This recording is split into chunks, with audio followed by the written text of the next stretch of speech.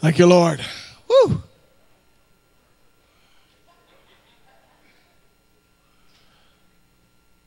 It's a good day to be alive in Jesus Christ. Amen. It's a very good day to be alive in Him.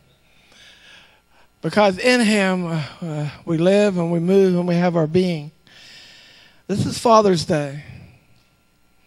You know, and there's I'm going to try to parallel God the Father and earthly fathers today, and tell you a little bit about how the enemy has tricked us and deceived us, and how God is ready to move. God wanted a family, so He created man, and He wanted to have a relationship, and He trusted man enough to give him a free will, because He knew that He would have a remnant of people who would follow Him and chase after Him with everything within them.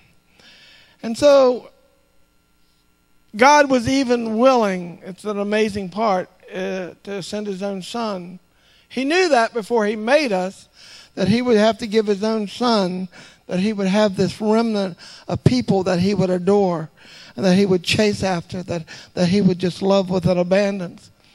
You know, just like when I looked up here, my son and my grandkids are here this morning, and what that looks like, and the love that we have for them. My Bible says if we being evil know how to give good gifts to our children, how much more of our Heavenly Father. I'm going to start out of Jeremiah 5. It says, before I formed you in the womb, I knew you. Before I formed you in the womb, I knew you. Before you were born, I sanctified you. I ordained you a prophet to the nations. Wow. And most of us, this is how we respond to what God's calling is. Oh, Lord, behold, I cannot speak, for I am a youth. That word youth doesn't mean that you're young necessarily as a teenager. Or a young adult, but you can be 100 years old and be young in the Lord, not knowing who you are or what He's called you to do. So what we say to Him, no matter what our age is, we begin to say, Lord, I cannot speak. But do not say, but the Lord is saying back, do not say I am of youth, for you shall go to all to whom I send you, and whatever I command you, you shall speak. Why? Because this is what God wants you to do. And in the verse 9 and in the 10, behold, I have put my word in your mouth. See, I have this day set you over nations. I have set you over kingdoms. I have called you to root out and pull down strongholds, to destroy and throw down the enemy, and to build and to plant the heavens here on earth. So this is a commissioning that God had in us before we were even in our mother's womb. Our Father called us to be a prophet to the nations. My Bible says that you are children of the prophets. I mean, in our own mind, we're thinking, no, that can't be, because I'm not called to be a prophet. That's just for prophets. I'm not a prophet. Really? Who do you have inside you?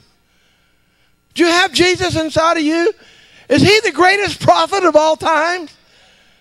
If you're carrying the greatest prophet of all times in you, can He prophesy out through you? Can He call and speak and use your mouth? I have put my word in your mouth so that you may plant the heavens.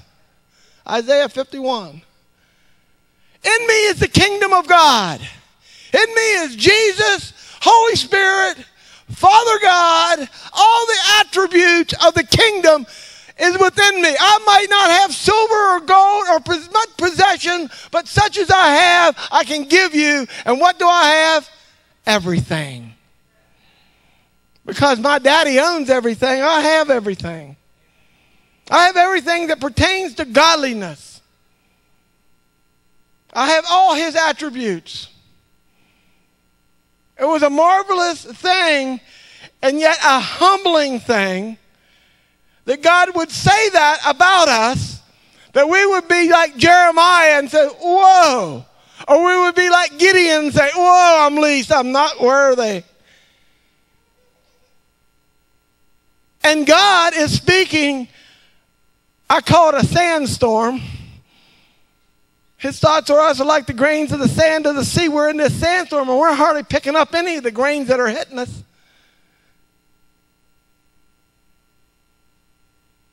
If I'm his son and he's my father, he says, my sheep know my voice. If we know his voice, he speaks to us. So prophecy is not a spooky thing. It's just saying what God is saying.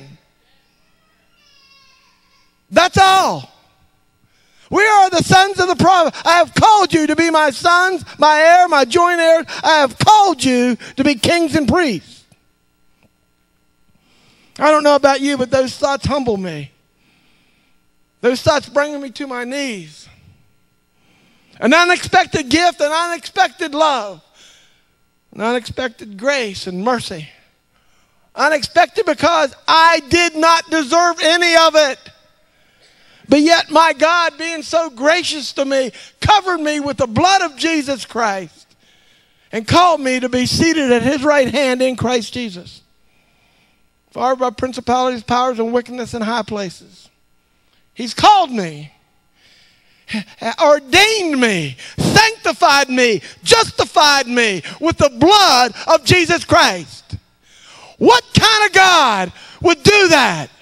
Who am I that King Jesus would bleed and die for me? Wow. Can you imagine that? What kind of God was we serve who would be willing to bleed and die for you, Scott?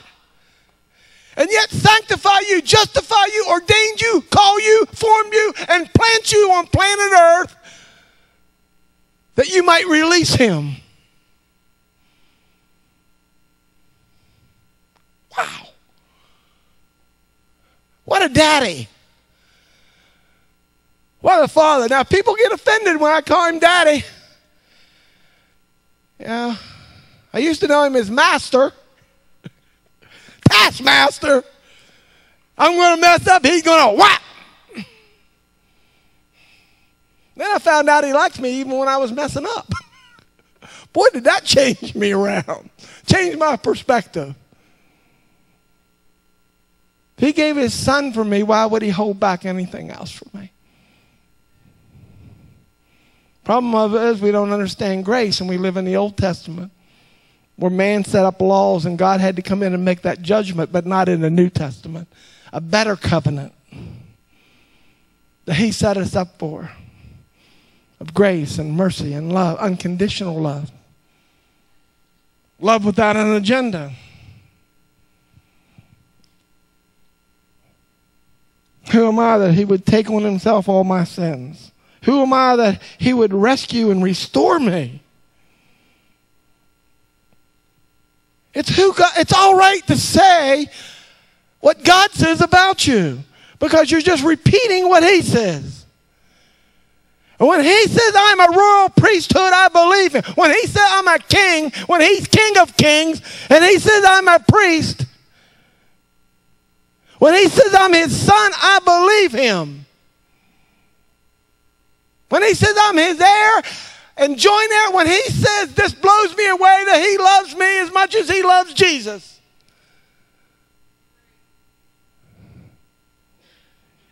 If he loved Jesus more, he wouldn't have sent him. Oh,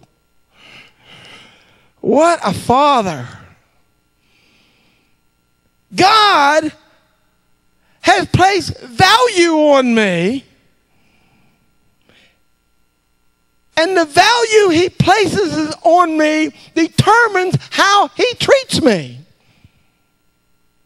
The value that we put on each other determines how we treat each other. And if you don't value your spouse, you treat her in a certain way, or your husband, or your friends, or your co-workers. Wow. God values everybody the same. He likes me, he loves me, and he wants some more of me. That's the truth. He adores me. I'm his favorite, by the way. It's an amazing God that everybody can be his favorite. It's an amazing God that when I was in my mother's womb, when he was forming me, ordained me, called me, justified me, sanctified me, and brought me forth. The enemy knows if he can bruise the seed of the woman, he can rent us useless for the kingdom.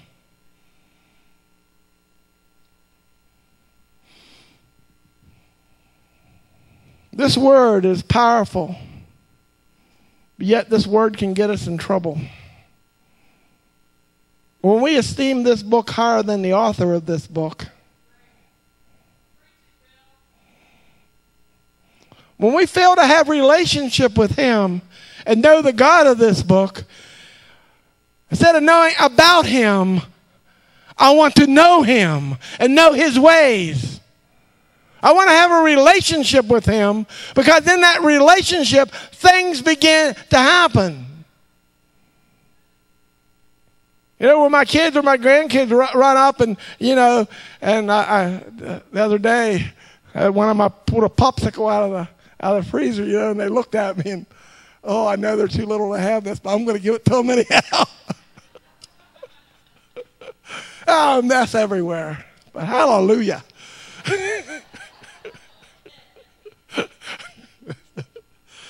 Oh.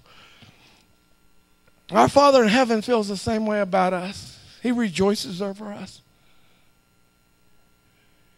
In him was life, and the life was the sons of men. We're his life. He likes us. He's not ashamed of us. Even if we asked him for money ahead of time. Even if we go spend it in the wrong ways. Even if we end up with a bunch of hogs. We come home, he greets us. Throws us a party.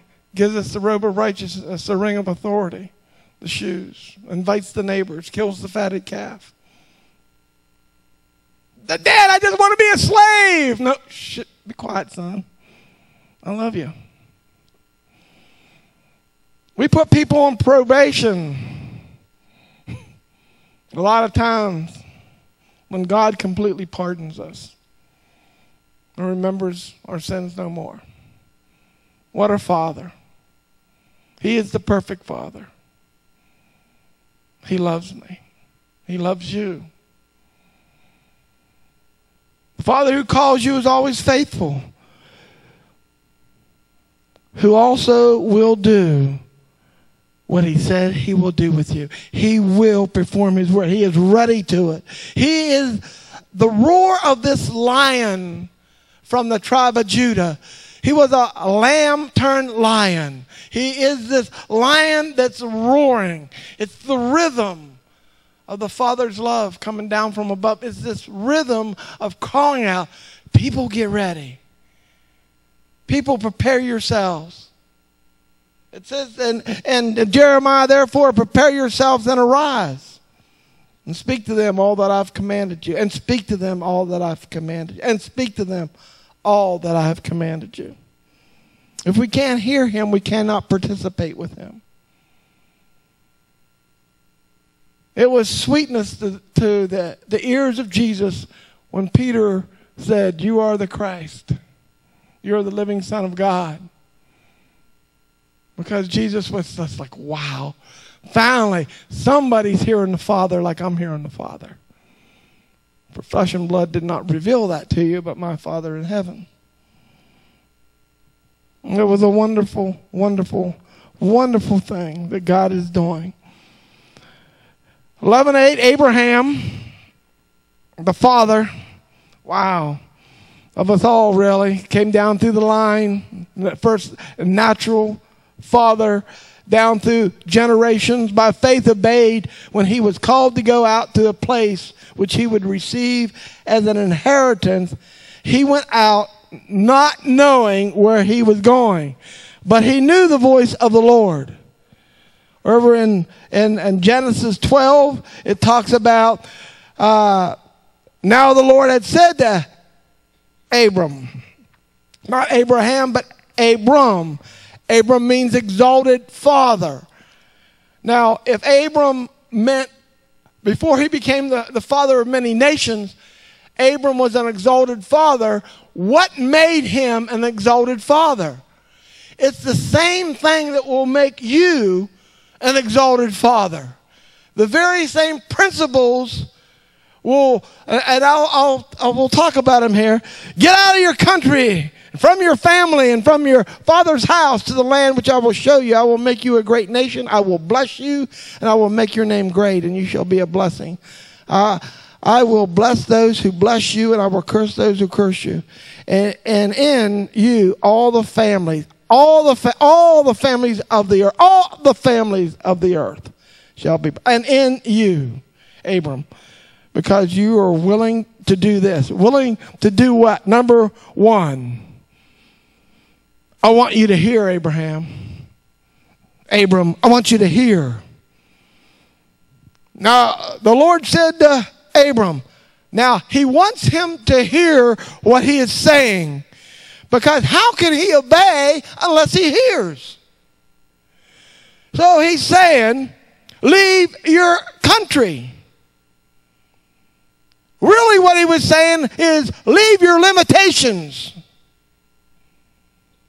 Leave your belief system. Leave your security. Leave your comfort zone. Because if you stay there, they will be your security and not me. In other words, God was on a mission to make him completely dependent on the Lord. Completely. Leave your country. Leave your belief system. Leave your limitation. Leave your security. Leave your comfort zone. And leave your family, by the way. It's interesting, when he did leave his family, that he got to take his family with him. But it was to leave your family because your family puts you in a box. They try to control you. Love always tries to control. Listen, I don't want you going to that house on the hill. It's a crazy place, I hear. They're a little, woo. Now, you come here and just participate in the white knuckle club, get saved and hang on to the end, and you'll just be fine. But don't go where they're dancing or singing or, standing up and waving your hands. Don't go to those places. Boy, I tell you what, those people are not going to like heaven. They are just flat out not. When they see the 24 elders fall on the ground, they're out of there, They're not going to like it. Because heaven's a wild place. Beyond anything that we can even think or imagine. It's way beyond anything that we can comprehend. It really is. The first thing we do when our children mess up or somebody mess up, because we love them, we try to control them. How do we control them? We'll give them Old Testament rules and regulations. We don't learn to empower them. Well, this goes and this has to go and this can't, and you can't go anywhere and you can't do this and you can't do that until your grades come up. What do you mean you're smoking out behind the barn? We begin to put rules and regulations on our kids that we can't even follow, let alone them. But if we'd hear the voice of God of how to handle those situations, it begins to change. Because love tries to control every single time. But my God loves me unconditionally. He lays out choices before me, and I get to pick, and I get to choose. Blessings or cursings, life or death. I begin to get to choose what he lays out for me. He doesn't force me to make him my Lord and Savior. He doesn't force me to dance. He doesn't force me to shout. He doesn't force me to pray. He lays it out. And if I want to, isn't that how we are with each other? In a relationship? You want me to come and sit on your lap and read a book, or you want me to come and tell you from my heart what I feel about you? About loving, and about caring, the heart of a father. Leave your father's house. That's a tough one. Because when you're leaving your father's house, you're leaving covering, you're leaving status, you're leaving resources, and you're leaving a class of people that you were all raised with all your life. And I did a message on that whole class thing, and it stinks, really. We think we're middle class, and because we're middle class, well, I won't go there. Kingdom resources are an inheritance. Some things we have access to. It's this access because we are family. It's a rags to riches story. And it's all about a relationship, building trust, and a dependency on the Lord Jesus Christ. It is an amazing thing, Randy, when the Lord spoke to you and says, sell everything you have. Put all your properties, put everything on the market, and you just obeyed him. Wow. I have done all this, Lord,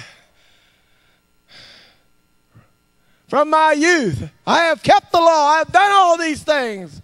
And Jesus says, yeah, but sell all that you have and come follow me. Woo. You know, man's a 4-part being, right?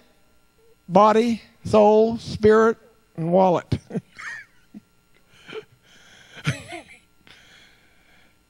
Do we trust God or not? Is it his resources or our resources? We're either in a giving mode or a preservation mode. Self-preservation.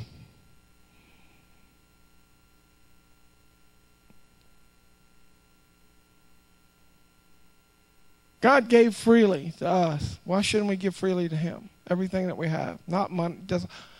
He's really not after our money. It's his anyhow. He's after our love. He's after our heart for him. I'm looking for people who have a heart after me. I'm wanting someone to love me. I want somebody to spend time with me. That's what he's after. Hey, Father says he gave you dominion. He gave you authority. I give you the tree of life. I give you a free will. I'm going to keep saying this to you. You get it. But how much authority does Jesus have? He has all. Jesus says, I give you all authority. So how much authority do you have? How much? Then how much does the devil have? 0. He has nothing. He is nothing. When we get to heaven, we'll say, is this the... No, what? No. Not him. But what happens is that we listen to a negative thought and we begin to speak it out and we agree with that thought, and the only power the enemy has over us is what we give him. Shame on me, because I've given him too much power and authority in the past. Because I didn't know any better. I didn't know. I didn't understand the principles of God. I didn't take it seriously. Life and death is in the power of the tongue. I didn't realize that everything evolves around the spoken word of what you believe and what you think that comes into a reality of truth. You can be against God and use his principles and make everything possible.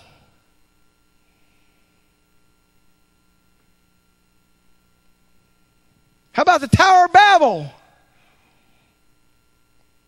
People that were against God trying to exalt themselves, and God said, hey, they're all one accord. They're all speaking the same thing now. There's nothing they've imagined to do that they can't accomplish. Wow. So God says, I'm coming down and messing those guys up because I don't want them in agreement with each other. What would happen if the church would get in agreement with each other?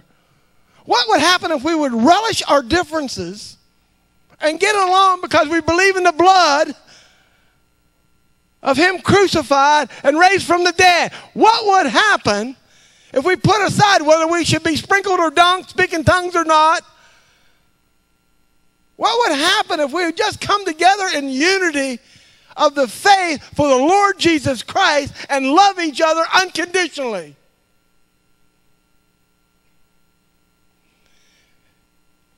It doesn't affect me one way or one bit if you do not believe exactly how I believe, because I could be wrong. And who am I to say that you're wrong? As long as we believe in the blood, there is only one way. It's Jesus Christ. He is the only way. He is the only door to the Father.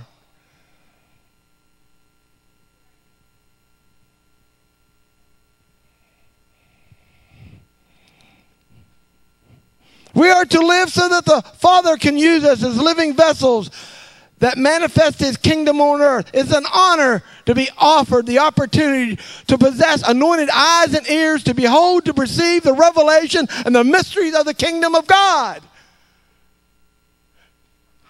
Come on. He's given us that privilege. He's given us that honor. He's given us his Son. He so honored us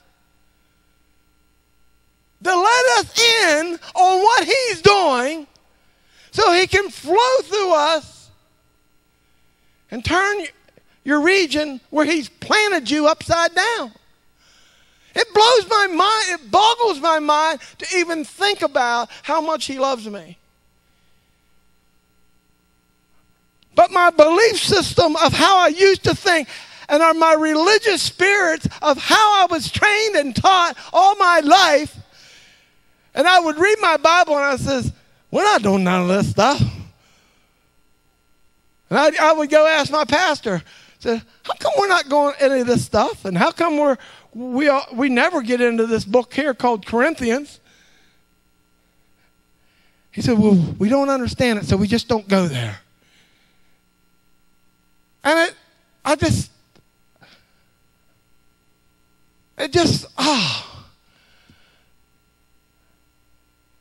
either God is the God of this book or he's not. Either he is my Father who loves me, and because of what Jesus did on the cross, healing belongs to me. It's a covenant right, a blood covenant that I have with him to heal me, deliver me, to set me free, to never leave me nor forsake me, to be there with me, to take down my enemies. That's either true or it's not true. And if all of it's not true, I'm walking out of here and I'm walking away from the principles in the kingdom of God. Because it's either true or not. And I believe it's true from Genesis to the maps. I believe it all. I might not believe correctly in everything, but he's taken me from glory to glory. I am changing, and my beliefs begins to change as more that I get to know him. I don't put him in a box.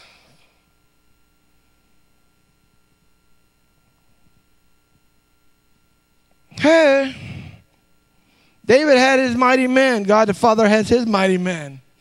He's signing you up today. How many want to sign up to be mighty men for God? Oh, all right. Women too, you know. It's all right. There's no male nor female in the kingdom of heaven, right? Hey. The only difference between God's mighty, awesome men and those who aren't, that we believe what we hear him say and we obey. That is the only difference. Only believe. Without faith, it's impossible to please God.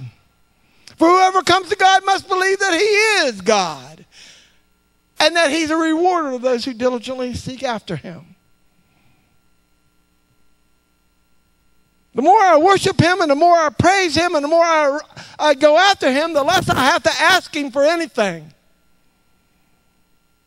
He just automatically does it because he's so pleased with the offering of praise and worship that's going up to him. Because I'm starting to get a handle on how important praise is, how important worship is. I would like to have the full understanding that David had. And David is like, wow, God, this is how I used to be with God. God, I don't understand you. Why do you say that he has a heart after you? This guy, God, in case you didn't know, had somebody murdered so he could have his wife, committed adultery, and messed up with his kids. And you're saying, that's before I had this revelation, this understanding of how God really is towards me. And who am I to say that or make that judgment anyhow when I have messed up all my life? But God, when I have the understanding that he forgives me and he loves me in that. When I come to him, he throws it and remembers it anymore and throws me a party and celebrates with me. I've actually had people mad, but I've seen them mad. Well, somebody messes up and they're back in right standing almost right away because they truly repented from their heart and they're up there and who am I to judge that anyhow? And they're going for it, and people are mad because they're not put on probation and have to sit down for a year or two. I'm glad God didn't do that with me. We have to understand how good a God we have. We have a good God who loves us unconditionally, who loves us and wants us to come after him. Hey, you carry a profound and awesome call in your life completely beyond your natural ability to accomplish it. You must understand that. The profound and awesome call in your life that you cannot complete it in the natural because God set it up that way so you realize it's not you that's doing it, that's him that's bringing it to pass. So you rely on him to bring the vision. See, I'm learning more and more you got to throw plan B out the window. Either you trust him or you don't. Because we judge God by the experiences that we've had in the past, and so we begin to have a plan B because I'm believing him for this, but then the last 10 times he didn't come through what I was believing for. He didn't come through how I wanted it to be done, and how I was believing for, and how I was confessing, and how I was quoting all the scriptures. So now I'm trying to believe him for something, but I really can't quite believe that he'll come through for me again. And so, I just never go anywhere. I just keep spinning around and round and round. You have to throw that out the window. You cannot have a back door. You either trust him or you don't. And if he's spoken to you, he will bring it to pass. He will have it come to pass for you. Are we king's kids or not? We are the planning of the Lord. We are God's answer. We are God's answer for where he planted us.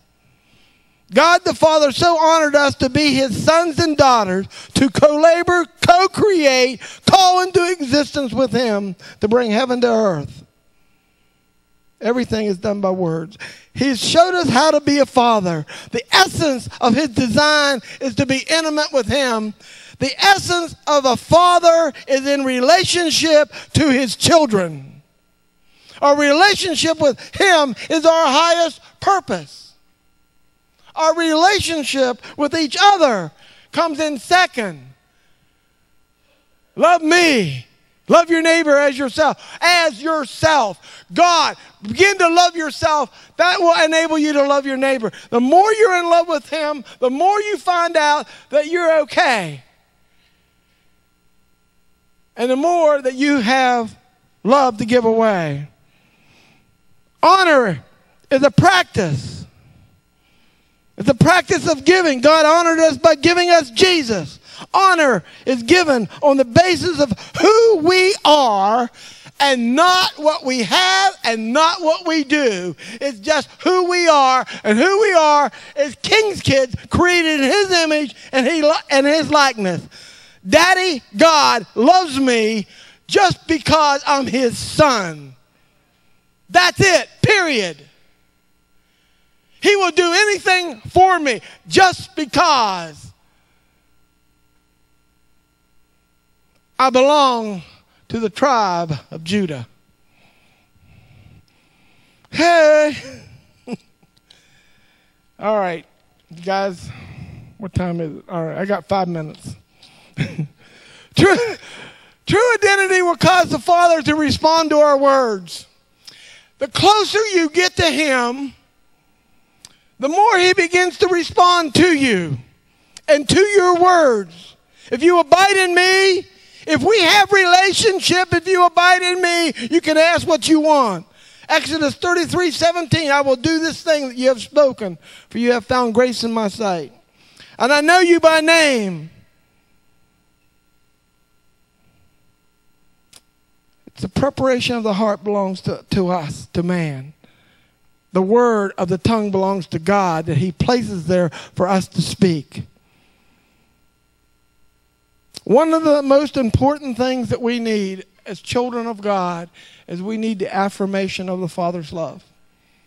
If we don't understand how much God loves us, we will not make it. Jesus Himself had that affirmation when He came out of the water, when God spoke, "This is my beloved Son in whom I'm well pleased." This affirmation that we need to begin to have without receiving His love and grace. I live in a place of continual survival mode. How many of you actually live there in survival mode? When you heard about, what was that, Y2K, everybody started hoarding and building up stuff and putting together, they were in survival mode. Or I talk to people and they're afraid to give into the kingdom because they might not have enough money when they retire. They're always thinking about themselves and whether it'll be enough or not, or what. They're in a survival mode. I was in a survival mode at one time in my life. But if I'm in that mode, I am never in a giving mode. Because I'm afraid to give because I want to survive. And I don't trust God enough to bring me through. Well, all right. Hey.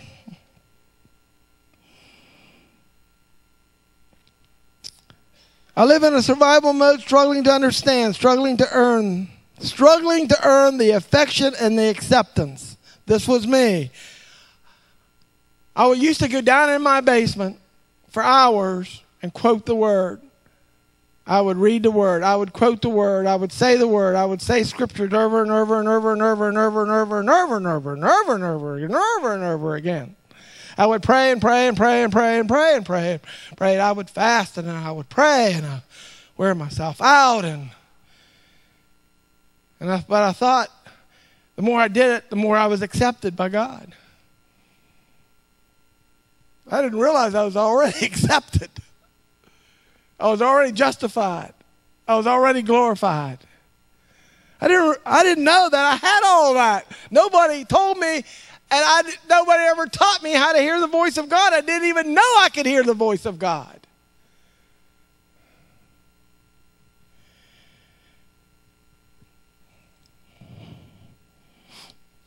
We have begun to have no expectation of God's real involvement in our lives. We don't really know how to be totally dependent on Him because we're trying to reason and think things out. We're trying to earn the affection and the acceptance. We're in this survival mode, and we just keep going around the same mountain, and we don't know how to be set free. Proverbs 13:12, unrelenting disappointment leaves you heartsick, but a sudden break can turn your life around. Sudden breaks have turned my life around. Encounters with God. Not just knowing about God, but having encounters. Having His finger right on my heart, pouring love into me. Trip to Brazil, seeing signs, wonders, and miracles, praying for people, and seeing them healed. an encounter of being drunk for 10 days in the Spirit. People don't understand that, but I was drunk. Wasn't I, Jack? We'd go from town to town, and I'd be on the bus. I wouldn't be on the seat. I'd be on the floor laying there laughing. I was laughing the whole time. It was a time of my life, wasn't it, Jack? It was awesome. I was drunk as a skunk. I was bellying up to Joel's bar, though. It was okay. You know, he's not drunk as you suppose. Being but the third hour of the day. Oh, all right. But those encounters bring you closer and closer and closer to God. I remember when Michael came back from a meeting and he had the jerks and he was shaking because the power of God was there. I remember Jeremy looking at him saying, "What's wrong with you, man? Hope that never happens to me." Guess what happened to Jeremy?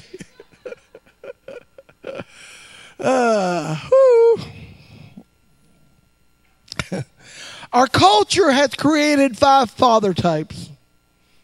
I'm going to end with this. 5 father types. And if you're in these, you need to get out of them. 5 father types. They are a performance-oriented father, a passive father, an absentee father, an abusive father, and a good father. Most of us grow up in a performance-oriented father his father was that way, and his father before him. It's a generational thing that comes up. If you don't perform well, I don't like you. If you're not playing well, I'm not even coming to your games. If you can't hit the ball, little Johnny's up to the plate. Bases are loaded. Counts 3 and 2. The pitch comes and whoa, what a swing. But it was nothing but air and strike 3. He looks over to the father and his mother and his relatives and their heads are on the ground. He looks at the dugout and the coaches and the players are heads down and he realizes unless he hits the ball, he is not loved. Unless you perform well, we are not liked. So we're just like with God. We are striving and struggling to earn the affection and acceptance of the people around us.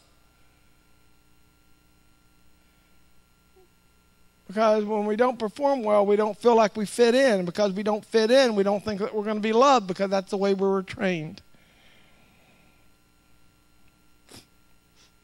You know, I used to come home if I had one, I could have all A's and 1 D, and the whole focus for the next 12 hours was on the 1 D. You know what I mean? Or 1 C, or whatever. You know, it was always in the negative realm. We are a people that talk 80% in the negative realm and only 20% in the positive. So if we're 80% in the negative realm, we're agreeing with the enemy 80% of the time, 20% with God, and we wonder why our lives are a mess. Whew. We have the passive father, the father that's home but not home. You know? Doesn't seem like he gives a hoot or cares because he's out either going out playing golf or running around or going bike riding or always out with the guys doing something but never spends time with the family. And that's passed down to them. You know what happens with all these? They make judgments towards their fathers and they become just like them because as you judge, you become the same exact thing. I've said things about my dad that said I would never be like that or it would never happen to me. And guess what? I found out that it came right on me. I began to say the very same things and do the very same things that he was doing. I had to repent of that. I had to understand. When I had this revelation that my dad did the best he could with what he knew. And how he was treated. When I asked for forgiveness, then all that stuff stopped happening in my life. Of course, the absentee fathers, how many How many homes do we have without the dad being there now in America? Way too many. But what that teaches our children is it's okay, it's acceptable. There's always a back door, and because there's a back door, things don't last.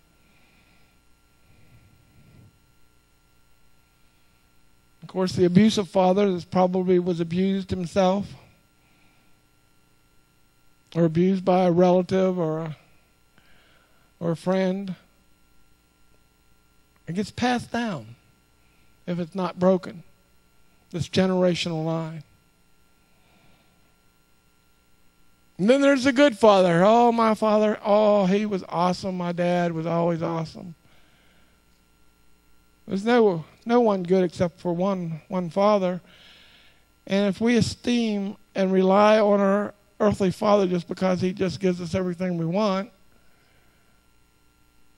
then how are we ever going to rely on our heavenly Father? In that case, the good father, good, becomes the enemy of best. And we miss out on the best things God has for us.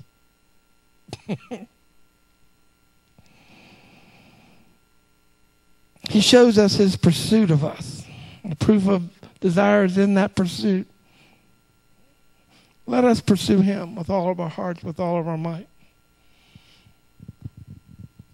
Scott, I just saw the Lord say, your 10 pegs aren't big enough.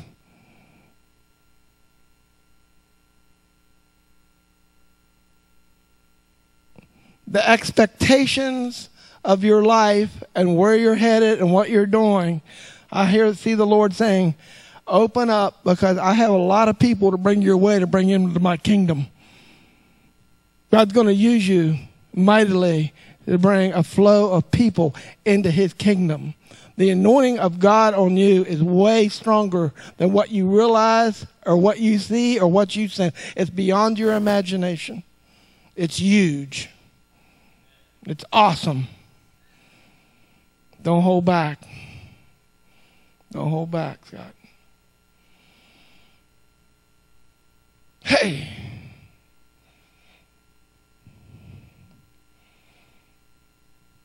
We're in this place this day. I don't know, young lady back there in the back, are you familiar with a service like this or not? Or is this new to you? No. Well, I just see, the Lord all over you.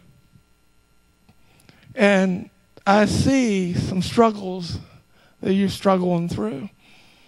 And I see the hand of God on you. And the Lord just wants to let you know that he has not forsaken you, that he is with you, and that he is going to start open doors, and he has divine favor all over you. You are precious to him. You are a masterpiece. And God doesn't make mistake, and God doesn't make junk. He just makes masterpieces. And you're his masterpiece. He loves you, he likes you, and he wants some more of you. And I just see you're going to experience God in the coming days like you've never had before. You're going to be touched by an angel. Amen. God bless you. I hope that's okay. I didn't want to embarrass anybody or say anybody out.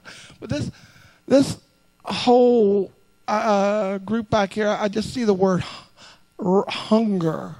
I just see this hunger for more of God and a deepening revelation of God. And I see a release of it's like a fine purplish, bluish filter just flowing down all over you from the kingdom, bringing revelation and understanding about the kingdom more than you ever have before. I just sense that God's ready to take you to new realms. There's a shift inside of you that's going to take place, that there's a sensitivity to God that's going to begin to happen like never before, to bring you to the fullness of what he's created you for. Because he's definitely planted you where you're planted to release and bring his kingdom, to bring heaven to earth. Amen. Amen. Thank you. You guys are awesome. I love you, Jack. You're awesome. That was a great worship. No. Hello. How we doing? Hanging in there. You came all the way from where? Slippery Rock. Oh, Slippery Rock. I graduated from Slippery Rock University. Yeah, so I know right where you're at. In the boonies. Yeah. Well, what you've come for, I hear the Lord saying you're going to receive. And the next couple of nights, you're gonna experience God like never before. You've come for a miracle. You're gonna get a miracle. So, for the destiny that God has on you. So, God bless you guys. Hey, amen. Amen. Why don't you just stand with me? This has been a good day, hasn't it? You know, I'm looking forward to the night to see what Billy Burke's going to do. I've never seen him before, but I've heard awesome things about him. I know people that's been in his meetings, and we've had phone calls from all over the place coming. So I'm expecting a lot of people tonight. So in a celebration, you know, I keep thinking Brownsville broke out on Father's Day. Why not my father's house? I'm ready for a revival. How about you? Well, somebody bring Jack a bottle of B12.